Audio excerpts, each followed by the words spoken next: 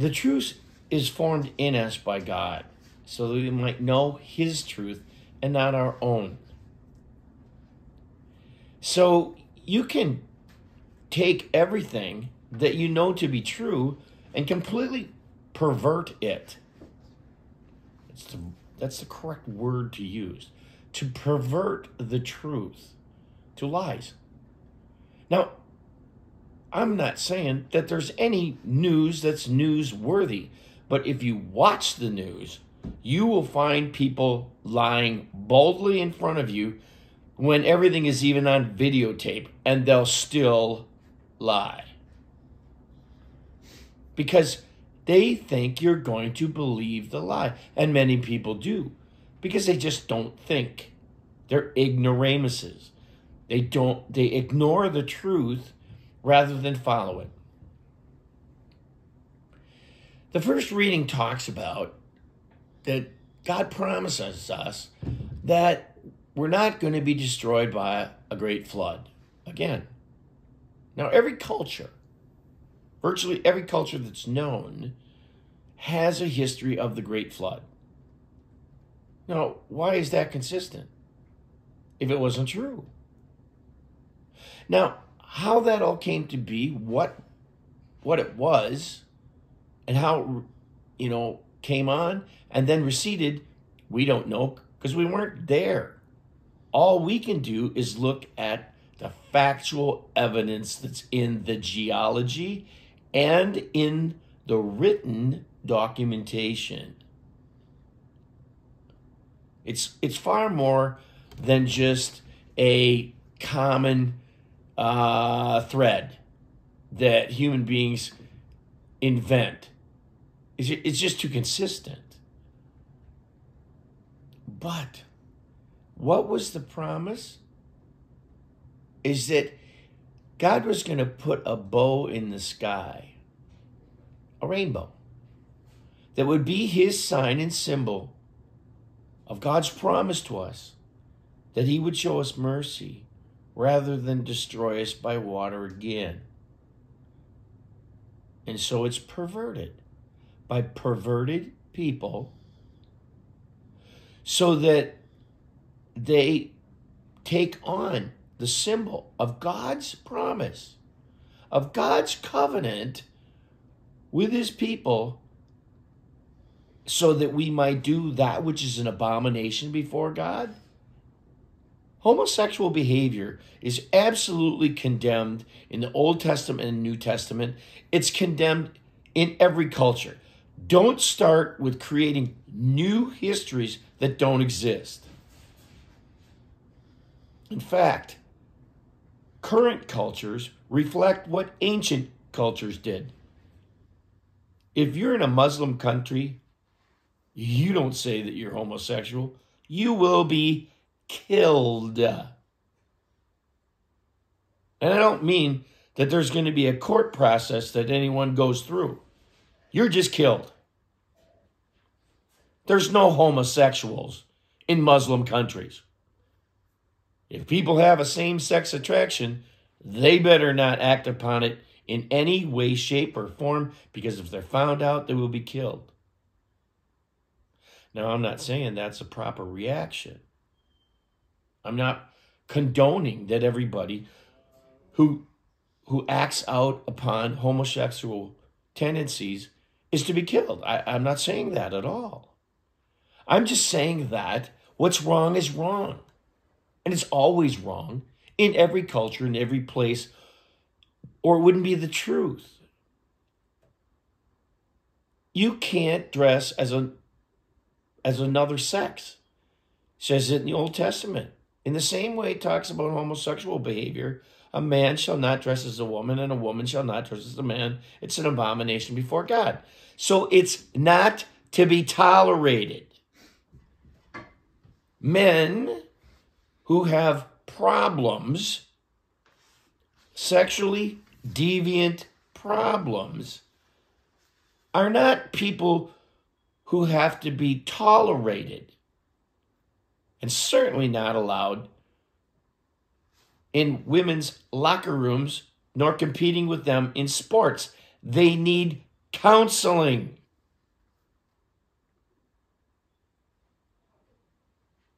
We don't tolerate sinful and bad behavior. It's not to be tolerated because God doesn't tolerate it. It's not being unfair. It's not being unjust. Oh, I'm sure there's plenty of woeful sinners who will stand up and go, it's unjust that God would say that I have to obey the 10 Commandments. I want to just do what I want to do, and I want to do with my own body with what. Look, it's not like that. It doesn't matter how deviant the culture becomes. It doesn't matter how degraded it becomes. That doesn't mean that we should enter into that, tolerate it, or approve of it.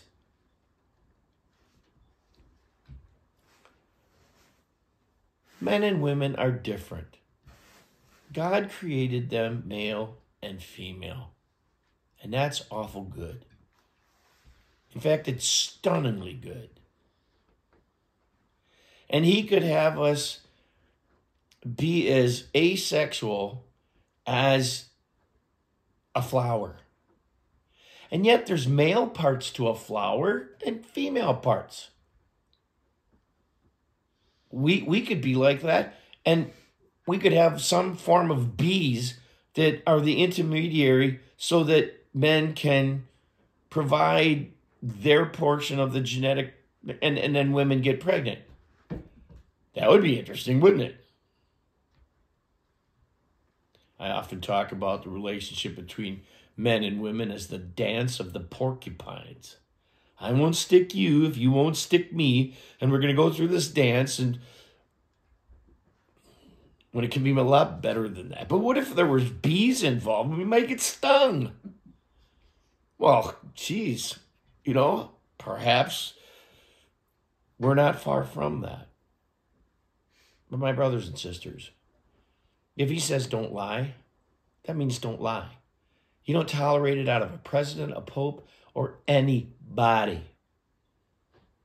A lie is a lie. And it's going to lead you to hell. Lying cannot be tolerated. Adulterous behavior cannot be tolerated. It destroys the very fabric of our culture, of marriage between a man and a woman, celebrated so that they will make a pledge of a lifetime together, not knowing how difficult it may be or what all the joys are. But little kids take a long time to grow up. Used to be 18. Now it's like 26 or 30.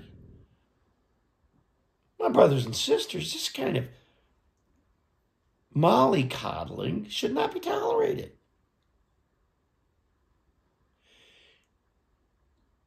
If you refuse to worship God, then you shouldn't prevent anybody else from doing it. And I'm not talking about worshiping Satan or any other prevarication. I know. Father Rick, don't use 5-syllable words we don't understand. Look it up.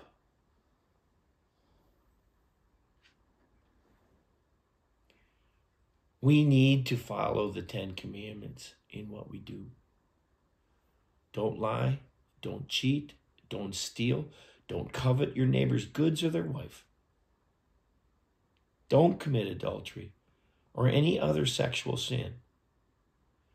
Sex is far too great and wonderful a thing to turn into something dirty and disgusting that just tears people down. We need to watch our language, to not use God's name in vain, to not use Jesus and his last name, Christ. But that also means you don't flippantly go around all the time going, oh my God.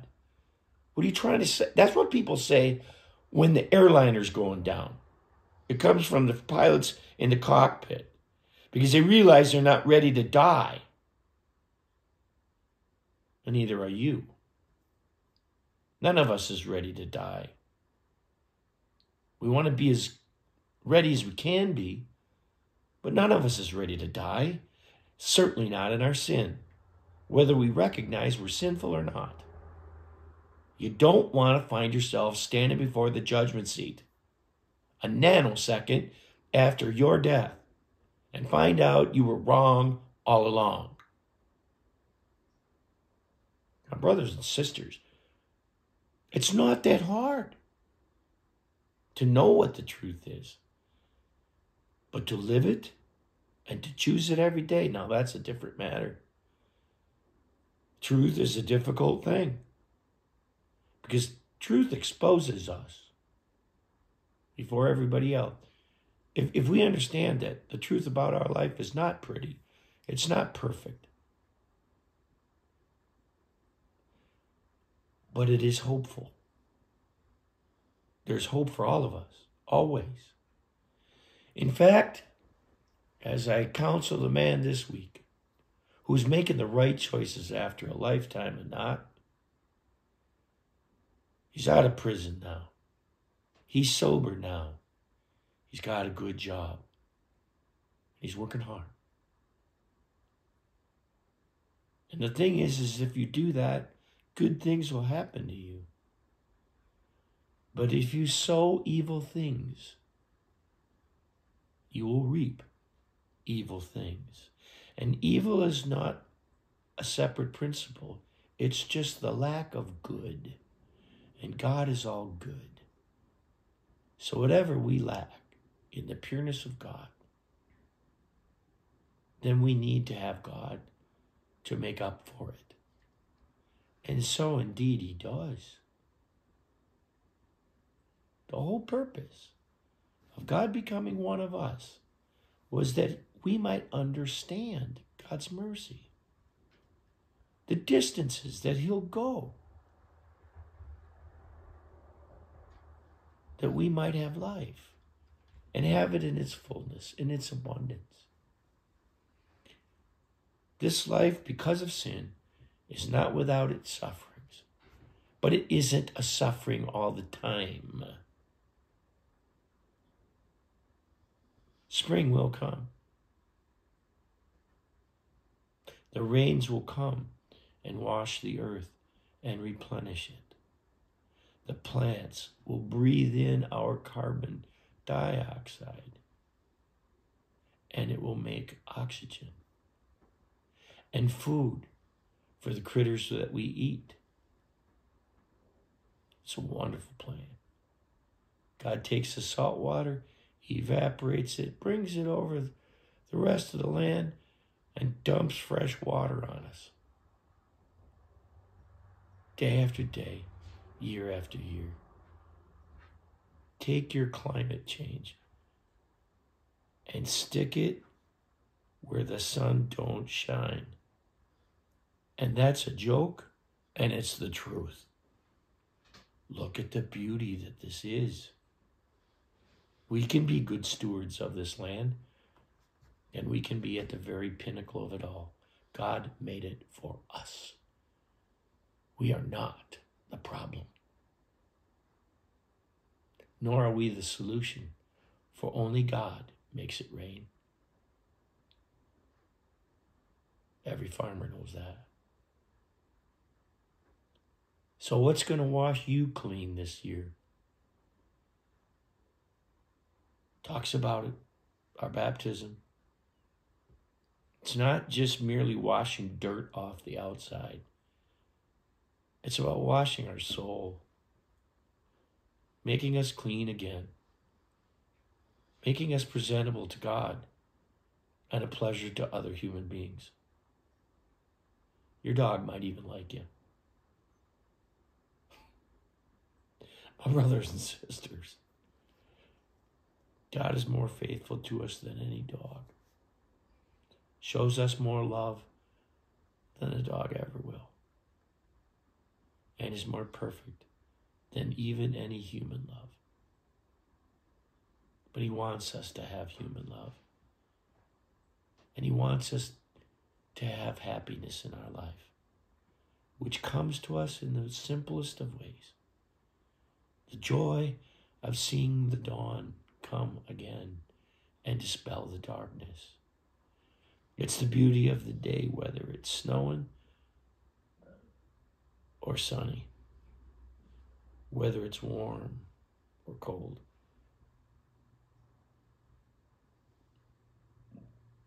It's for us to see it because it's already there. And you are part of this. You are an important part because you can't be replaced. You're singularly and utterly important because there's never been anybody like you and never will be again. Take up your place in this world. Be the best person you can be. Be the best man and the best woman you can be. And enjoy this life with the hope and real trust in God who has loved us first. That is the Lenten journey. Be blessed in it, my brothers and sisters. Be blessed in it.